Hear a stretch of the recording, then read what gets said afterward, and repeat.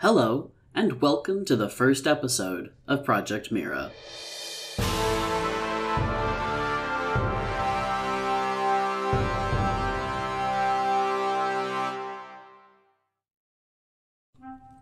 Today, we will briefly overview Miira and its celestial bodies before discussing what early life may have looked like. Borea, the sun that Miira orbits, is a G-class star. It's 20% larger than our sun, and it's twice as bright, which places our habitable zone here, between 1.37 and 1.97 AU. Miira rests comfortably at 1.61 AU. It has a sister planet located at 1.42 AU, but we will talk about that in another project. The Miiran year will take 681 Earth days, or 560 local days. There will be 28 months per year, with each month taking 24 Earth days, or 20 local days. Finally, a day on Miira will take 29 Earth hours, or 24 local hours. On Miira, there are 3 continents: Dalbukt, Onfair, and Neith. We will begin plotting the continent's movements at 3 billion years ago, since this is when life begins on the planet. The plate tectonics over time will look like this.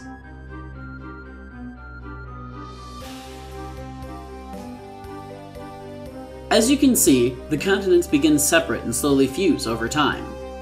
The creatures on the continents will have to compete for resources when the collision takes place, making for interesting evolution choices. Now that we have the basic information for our planet, we can begin working on the creatures that will reside in the early oceans. From the primordial seas will algae-like plants rise, coating the surface of the water. This will make for a perfect food source for the young ocean. The algae will be a deep blue in color, nearly purple. This is because the plant will absorb green and red light and reflect blue light. Because of this, we will call it Blastroma, or blue layer. The first creatures to feed on Blastroma are tiny octopods with hairy tentacles. The hairs will allow it to detect and consume food by dragging the Blastroma, as well as other smaller organisms, into its mouth. It will have no through gut and therefore must spit up any waste it produces. Being quite small, only 0.5 to 1.5 centimeters, it will be considered zooplankton because it cannot fight the ocean currents. This creature will reproduce via broadcast spawning, which means it will produce spores that will traverse the ocean upon sexual maturity. The spores will be produced from the same hole that it eats and expels waste from. Once it has reached maturity, it will send out its spores and die, fulfilling its purpose. It is for this reason that it will live only 10 Earth days. We will call this creature Octobrachid, or 8 arms. But the Octobrachid is not the only creature that appears in the primordial seas around this time. A long, segmented creature with fins on each segment will emerge. This creature will be capable of using its fins to struggle against the current, but cannot swim independently of it. The fin's larger purpose is to push water over its gills so that it may absorb the oxygen in the water better. Though it will not be able to see, it will have a small cluster of nerve cells at the front of its body, allowing it to sense movement and chase down prey, such as smaller Octobrachid or forage for Blastroma. The consumed food will traverse its through gut before being expelled from its rear end. When it reaches its maximum size of 0.75 centimeters, it will reproduce asexually by splitting long ways down the middle. It only takes a couple of days to reach maturity, and it will reproduce about twice per day until it dies approximately 45 days after being born. We will call this creature Septasoma for its 7 bodies. By this time, the ocean will be teeming with life. Creatures will now begin specializing to fill niche roles. The first new creature we will talk about descends from the Septasoma. Its body will be streamlined, and it will use its fins far less in favor of subcarangiform swimming. This means that it will undulate the back half of its body for greater speed and precision. Being a much better swimmer than its previous form, it needs to be able to sense its surroundings. Since it already has a small cluster of nerve cells on its head, it is reasonable to assume that those nerves would further develop into 6 eyes. These eyes will be primitive and won't be able to see color, but the creature will be able to sense movement and basic shapes. This will be perfect for the creature, as it will be the first predator on Miira. It will hunt any creature smaller than itself and will have no predators. Its reproductive cycle will change from asexual to sexual reproduction now that it can see and find other creatures of the same species. Basic gonads will form inside the anus of the creature, which will allow it to exchange genetic material with a mate. The creature will be unisex, and thus will be able to mate with any fertile creature of the same species. Compared to other existing creatures, it will grow to be quite large, reaching sizes of 3.5 centimeters and above. It takes longer to mature than Septisoma, a whole week in fact, but it lives for up to 1.5 years, allowing it plenty of time to reproduce. Their numbers will explode until the other creatures in the ocean evolve to counteract the new predator's hunting abilities. This creature will be called Gregorazalia, or Fast Swimmer. The ocean floor is now covered with a blanket of detritus, or waste.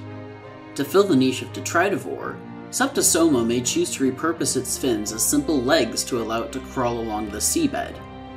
On the top of its body will form 4 large and primitive eyes to sense danger approaching. It will flatten its body as well to protect itself from predators, but will retain its body segments. In the front near its mouth, its legs will fill the role of mandibles, pulling food into its mouth. Its rearmost legs will act as gonopods, for this creature will change its form of reproduction from asexual to sexual. The gonopods will allow it to better secure itself to its mate, which will increase clutch sizes. It may be beneficial to the creature to separate itself into 2 sexes. The male will provide DNA to the female, and the female will develop its young in a separate chamber from its through-gut. This will allow its offspring to develop without fear of predators. The female will have to consume a higher quantity of food in order to nourish its young before giving birth. Its clutch size will be between 10 and 20, and when it is time for its offspring to emerge, the creature will die, giving them a feast before sending them off into the ocean. The males will continue to propagate until their death around 2.5 years after being born. The creature will grow until its death, reaching sizes up to 8 centimeters. Because of its larger size, it may develop a type of blood, perhaps copper-based. This means that the creature will appear blue, as it has yet to form a skin, so its blood will be visible through its membrane. The creature will be called Planusoma, or flat body. While Planusoma may accidentally eat Scavabracket on occasion, some may opt to specialize in consuming that creature. To better locate its prey, its eyes may move to the front of its body, with 2 of them becoming larger. Its front 2 legs may form into claws, which will aid in scooping up any Scavabracket it comes across. To further prevent itself from being eaten by Gregorazalia, it may also harden its membrane using aragonite found in the shallow ocean. Aragonite isn't stable, but has formed in marine life before on Earth, and as long as the creature stays near the shallows, it will be a serviceable exoskeleton. The exoskeleton will have no pigment, and so will be white in color. There will be tiny holes for it to breathe through called spiracles. This creature will reproduce in the same way as its predecessor and may grow up to 12 centimeters in size during its lifespan. It will be named Dankanabracket for its claw arms. Scavabracket may adapt to their new predator by becoming larger. This will create another need for blood, as the nutrients that are consumed will not be able to spread through the creature's body without it. On this occasion, the creature may opt for iron-based blood, as iron is readily available in the ocean. The new creature, for this reason, will appear reddish-pink in color. But becoming larger won't be enough to stop Dankanabracket from consuming it. so it may also evolve a shell. The shell will be made from calcium phosphate, a material that has appeared in many animals on Earth, including humans.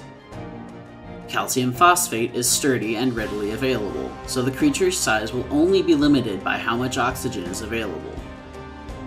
It will develop its shell after it has found a location to burrow, making it vulnerable during its youth.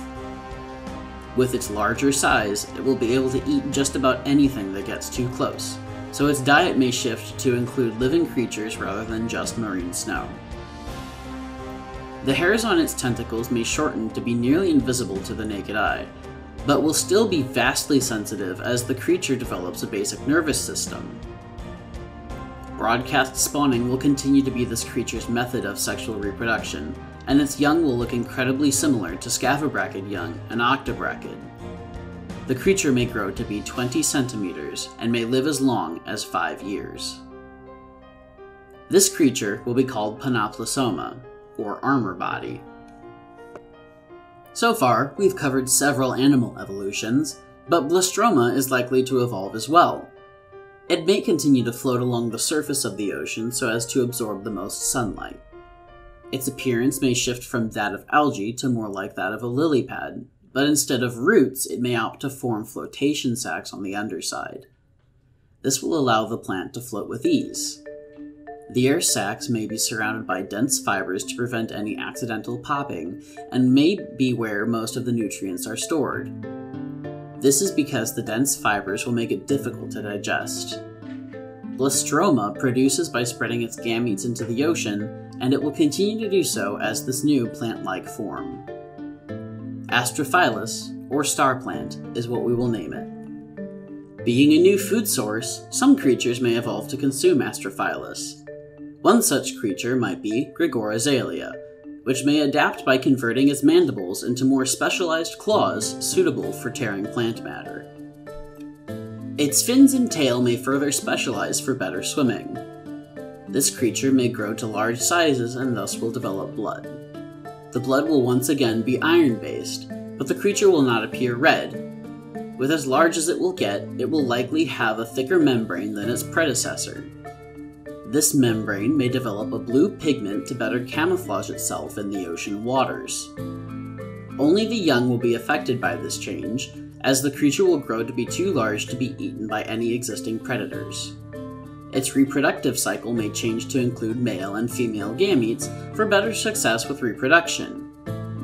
The female may envelop her developing young in a sac filled with a nutritious yolk, allowing her offspring to be born fully mature. She may choose to bury her eggs to keep predators from devouring the clutch. Once her eggs have been laid, she will leave them to fend for themselves as she goes off to find a new mate. The young will hatch and take 2 weeks to mature, growing up to 45 centimeters during its 10-year lifespan. This creature will be called Voscostoma for its grazer mouth. Voscostoma will graze on the leaves of Astrophilus, but the air sacs will be left uneaten. Perhaps the young of Scavibrachid may adapt to live near the cover of Astrophilus. This will provide food and shelter, and if they were to adapt to exclusively eat the air sacs, they would be avoiding competition with Voscostoma.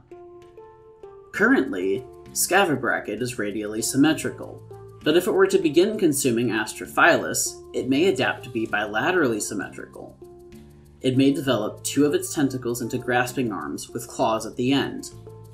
The claws will be perfect for tearing into fibrous material. With a new, highly nutritious source of food, the creature will likely evolve rather quickly, using its remaining tentacles as a way to get around. It may grow 6 eyes, 3 on each side of its body, to spot predators such as Gregorazalia. When it spots a predator, it will either flee or strike back with its claws.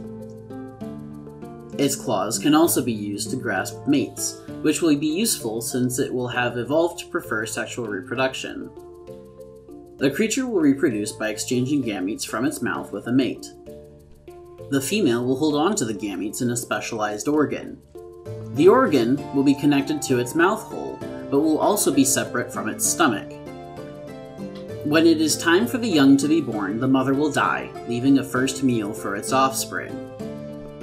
The females will grow larger faster, but because the males will live longer, the maximum size of 20 centimeters will be the same for both. Females will live as long as 1 year, and males will live on average 3 years. This creature will be known as Schizima for its tearing arms.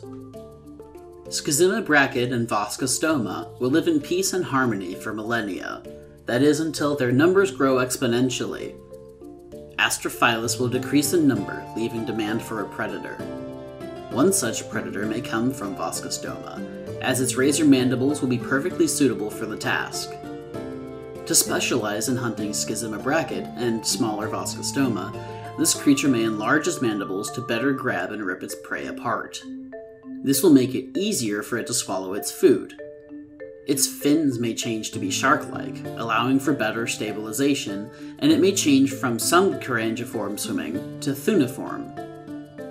Thuniform swimming is the method of choice for the fastest swimmers on Earth, and is perfect for a predator of the seas. This creature will continue to reproduce in the same way as Voskostoma, but its young will mature within 10 days and will only grow up to 35 centimeters. The longest lived of this creature will die around 7.5 years after hatching. We will name this creature Traumastoma, or Terror Mouth. The creatures of Miira have evolved over a period of 100 million years, populating the ocean with life. In the next episode, we will cover the open ocean and what sort of life may develop there. If you're interested in seeing what kind of creatures might evolve in future episodes, or have suggestions or ideas of your own, consider joining my Project Miira Discord server. I'll leave a link to that in the description below. I hope to see you there.